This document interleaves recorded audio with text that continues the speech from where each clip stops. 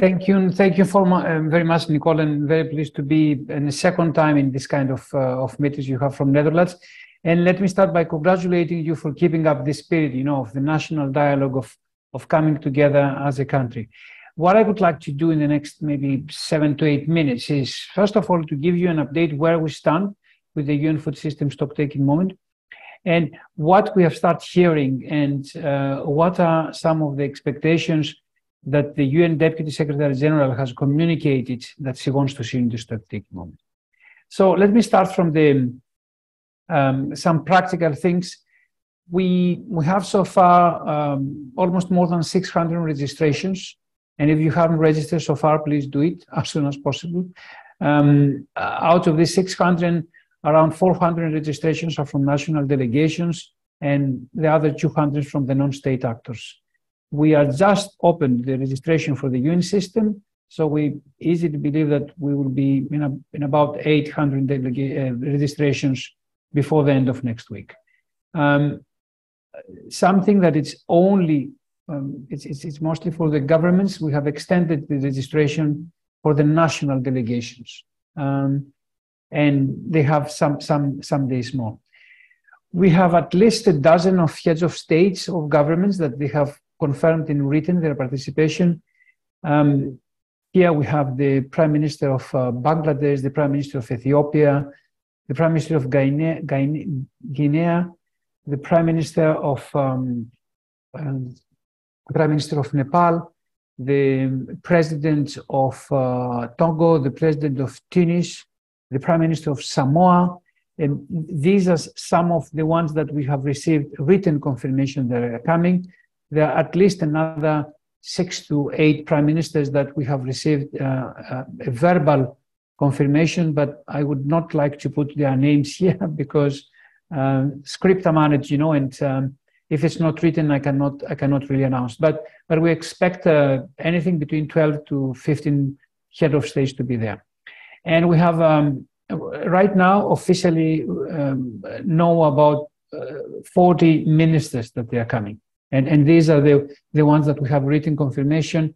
I think if we go to the non-written confirmations, we'll go over 60 ministers. One of the things that we are very proud is that we saw a tremendous response to the call we had to the countries for the voluntary reports on what they have done the last 2 years. And yesterday we reached a milestone of 101 country reports. And if you consider that we have a total of 120 national pathways, 101 is a big number, is more than 80% of the countries that they have pathways. So we're really very proud about this. A second number that makes us proud is that, but not only proud, but creates a problem to us, is that we received more than 300 of submissions for best practices and case studies, from not only from governments, but from the entire ecosystem of support, from NGOs, from the UN system, on what they have done the last 2 years to support food system transformations. The problem with the 300 is that it's going to be difficult to feature all of them in our report, but we will make justice to all of them, and they will be appearing on our website. And we have also, so far, the Deputy Secretary General has organized 3 briefings. One was to the member states, where she connected with the permanent representatives in New York, Rome, and Geneva. And a second one was a closed briefing for what we call the integrated team of the Food System Summit. It was the team that the Deputy Secretary General had done as an advisory team. And a second and a third briefing last Friday, from the Deputy Secretary General to the non-state actors, hundreds of participants there, a lot of questions, a lot of interest. So that's some numbers that they give you, I think, the idea that there is a momentum building up to this UN Food System Summit, +2. And this momentum, actually, we hope that it will translate on a very active, concrete dialogue. So what we expect in the event in Rome. Now, let me start by what we don't expect in Rome. So we don't want this to be a boring meeting where people will come with predefined statements, will read the statements, and will leave. We want to do this a meeting of interactive dialogue. And this is why even the way that we are designing the plenary sessions is not plenary sessions with statements. It's sessions that they will start with an inspiring panel, and then they will give the floor for interventions from the floor, but with an active participation. We have sent out an information note to all participants and a guidance note to national delegations on how to prepare for the stock-taking moment. And these documents are available in our website. Please consult them because this will give you an idea how you prepare to come to the stock-taking moment. The first day, as you know, it has the high-level sessions on school meals, climate, and finance, together with the high-level opening. The high-level opening will feature the Secretary General. We have confirmation. He's coming the morning of the stock-taking moment, and he's leaving the day after. And the day after, he will pass the baton to the Deputy Secretary General to continue the meeting. And as I said, the expectation now from the Deputy Secretary General and the Secretary General is to see an event where deals will happen. And what they mean by deals, they mean that we will see governments and non-state actors in the private sector agreeing that, okay, we have done some work, but this is additional work we need to do to honor our commitments that we gave back in September 2021. So it's not so much about new commitments, but it's about how we will make them happen and how we will accelerate them and how we will make sure that whatever we do for the food systems transformation is actually a part of the big agenda of SDG acceleration, so we can take the outcomes from the stock-taking moment to the SDG summit in September, and then to the COP28, and in 2024 to the Summit of the Future, and after the Summit of the Future, start preparing the stock-taking moment of 2025, where we will need to find another host government. Another thing that is coming out very strong is that there's going to be a big focus on this event on the means of implementation. And it's not only that we have a plenary session of 3 hours that it's on the means of implementation, but then we have a high-level session on finance and special events on trade, on digitalization, on governance, which is means of implementation. And actually the way that we try to choreograph now the discussion about the means of implementation is that we will have the first day, the high-level session on finance, then on day 2 and on day 3, we have the special events on digitalization, trade, and governance. And at the closing of the plenary session 3, which is on means of implementation, we'll bring everything together to showcase how we create a very big picture on means of implementation finance. And finally, another thing I want to say is that in this stock-taking moment, the Deputy Secretary General will launch the effort that we are starting to create a food systems window within the SDG Trust Fund, which is based in New York, and to convince all stakeholders and all donors and all governments that if they want to contribute in the food system transformation, they need to pitch in and they need to support this window in the existing trust fund. We don't create a new structure. We use the structure of the UN. These are not money to come to the hub. These are money to go directly to a trust fund that it gives them to the country level. None of this money will come to the, this is not money to be managed by the hub. These are money that the hub will provide technical support on how they should be used, but they will go directly to the countries. We want to start implementing projects that they go beyond the pilots we have now, which is around $30,000 and $50,000, to have projects that they go up to $1, $1.5, $2, or even $3 million for each country. And here, as a country that really is in the forefront of international cooperation and development, we need your support to have your country contributing on this effort. Let me finish. I think I'm reaching the 8 minutes now of my briefing. Let me finish by saying that we really, if you study the program of the stock taking right now, you will see so many technical, but also technical sessions that we try to cover all aspects of the food system. There are 32 sessions there, and we're looking forward to ideas, solutions, and guidance on what kind of work we would like to see from the hub from 27th of July, when the stock-taking moment will be finished, until the next stock-taking moment in 2025. Over from me, and again, thanks for inviting me here. Thank you very much, Dr. Fotiou. This is a very clear overview. I think participants will have questions. Take one from the earlier questions. The role of youth in food systems. How do you see that, Mr. Fotiou? That was a question from our participants when they registered.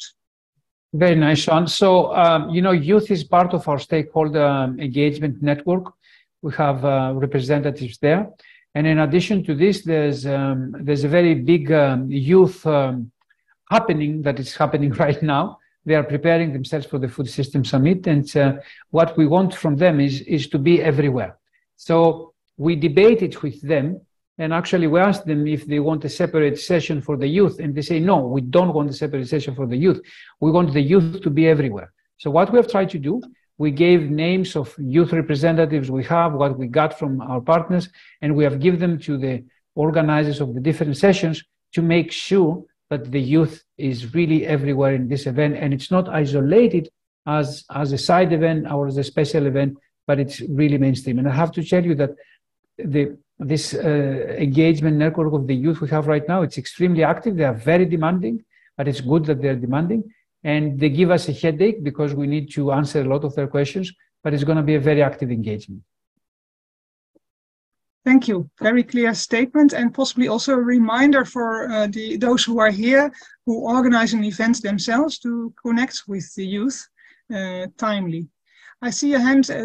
Silke Remits, please. What is your question or your Yes, your remark? hi. No, this question was by me actually that I sent in, or maybe someone else sent it in as well. So sorry, a person also sent it in. But I'm Silke Remits. I work at Rijksvanes, which is a vegetable seeds breeder. But in my free time, I'm also part of several youth movements. Also the World Food Forum, which is happening in October. And we're part of the World Food Forum Netherlands platform. So I was wondering at the UN Food System Summit last year, I remember wasn't like that active in youth. So now you mentioned that like youth are active in different sessions during the whole UN Food System Summit this year. How exactly is this like arranged, and in what way are the young people joining diverse and inclusive? So it's just like wondering how this is like all organized. So Silke, we use two platforms here. One is, okay, as I said, the stakeholder engagement network we have. And we have there people from the youth, and we ask them to engage the youth. The second is, you mentioned the World Food Forum, the youth platform. We didn't only use them, but we still one important person there. Michelle Sek, if you know her, she was engaging with the youth. Now Michelle is working for the hub. And she is actually one that she reached out with the youth and engaged them. I don't have details on names and who exactly they conducted, but these are the two platforms, our stakeholder engagement network and the World Food Forum Youth Platform. Perfect, thank you. I know That's Michelle clear. well, so that's good. Thank you. Good. Good. Thank you, Silke, for the question. The next question is posed in the chat. So Bart, I suppose Bart de Steenhuizen Pieters, Wageningen University, says to know where we go, we need to know where we come from. Do we have enough collective understanding of the current state of performance of national food systems? Very, very excellent question. We do have collecting some evidence on what's happening in terms of processes. And that's something we will present in the report of the Secretary General towards for the stock-taking moment. So from this 101 national voluntary reports and the hundreds of case studies we have received, we start creating a narrative there on what's happening. And what's the big message here? Do countries have started walking the talk of food system transformations? Yes, but with baby steps, small baby steps. Fortunately, these baby steps, they showcase that this baby could become a very active teenager, and a very important adult. We need acceleration. We need more. What we have right now, it's small, but I think we have really created the evidence that what happened in the UN Food System Summit, it didn't end it on 21 of September of 2021. Countries continued. If I had the time to give you some numbers, I mean, I could try to find actually right now my notes, but I cannot find my notes. But we have, for example, that I think that around 60% of the countries that they submitted pathways, they have now integrated their pathways in official planning documents. Either they have made the pathways an official document, or they took the pathway and they put it in the National Development Plan or something else. About 25% of the countries that they submitted pathways, they have started costed them. So they know how much money they need to put up to them. So I think by the end of next week, or we will be able to share more updates on what is the progress we show so far. I know that the next question will be, what about impact? What's happening when it comes to the hunger, when it comes to the malnutrition, when it comes to climate? This is not our job to do, and I have to say very clear, this is a job that is already done through the indicator frameworks of the SDGs. This is the work that UNEP is doing, the FAO is doing, the UNDP is doing. So we're not here to measure these indicators because they are measured very well. We're here to see what is the progress on the thing that started from 2021. And I must say also that it's a little bit difficult to see impact indicators from a process that it expands to a system that has more than annual cycles. And if you do a transformation to a food systems today, you might start looking at the impacts in terms of health, environment, and well-being maybe after 5 or 6 years. Over. Thank you. Yes, so thank you for your answer. And interesting to know that this report, this assessment report of the Secretary General will be prepared for the stock taking moment. I think participants here will be pleased to read that and study that. And I think the discussion on indicators is a very relevant one, as